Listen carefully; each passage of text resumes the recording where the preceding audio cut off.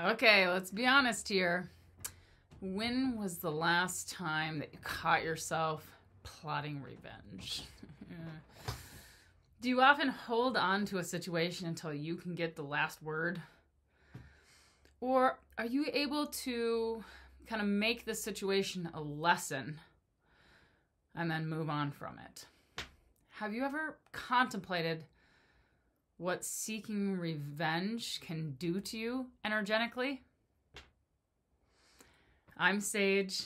I'm a growth coach, and the topic today is never seek revenge. Rotten fruit will fall by itself.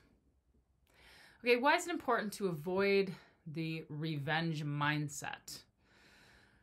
And I put that mindset word behind because maybe you don't actually go, slash your tires, but maybe you in your brain you're thinking of it, and that can create the same chemical experience in your body.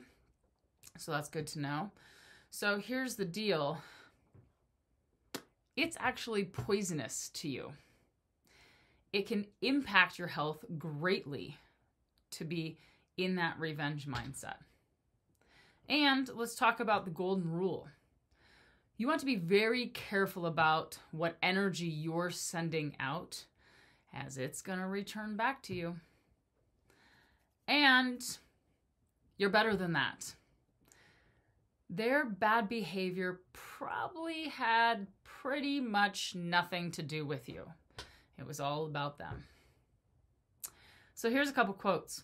I never seek revenge on those who have wronged me, as karma keeps a small pencil and a golf scorecard. Josh Stern. I don't seek revenge because the karma bus always arrives on time, unknown. So here's a couple questions for you. On a scale of 1 to 10, how well do you do at letting go of bad situations? And what do you think actually causes you to hold on to situations instead of just letting them go? All right, so I've got 3 for you today. 3 ways to forgive and let go. Number 1, release the poison. Forgiving doesn't mean forgetting. That's a common misconception. It just means you're not going to drink the poison of that energy anymore. Number 2, pay it forward. Has anybody seen that movie? Because it's really good. If you haven't seen it, or it's been a long time because it's an older movie, go watch it because it's awesome. But paying it forward. Doing nice things for others. Okay, so we're not talking about you have this bad situation with this human over here. Okay, this has already happened. But if you can pay forward good energy to other people over here, okay, this puts out the kind of energy you want in the world.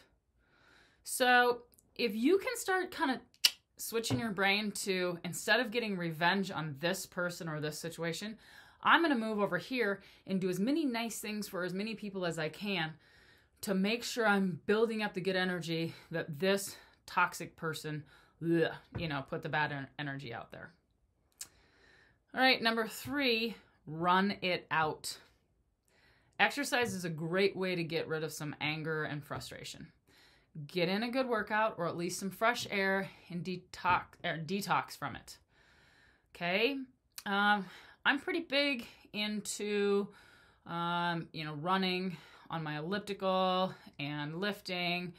Kind of ironic, I've got a Nike shirt on today, but I'm big into fitness, and I work with some people on that as well.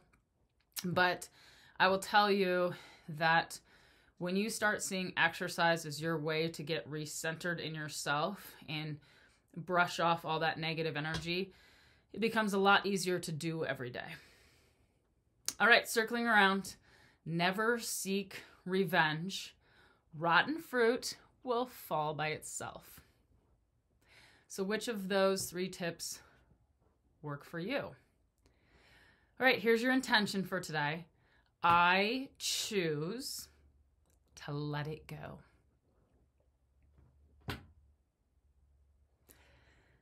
Thanks for showing up to grow with me today at Growing Sage. It takes a village, so I appreciate your time and your energy. And if there's anything you ever want to work on one-on-one, just book a session. Go to my website, growingsagejourney.com, and keep sharing these videos with friends you think might appreciate them. That's another way to put good kindness out there.